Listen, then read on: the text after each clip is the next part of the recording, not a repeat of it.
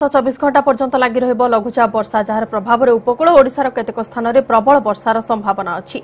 एथिसह दक्षिण ओडिशार मध्य वर्षा लगी रहिब।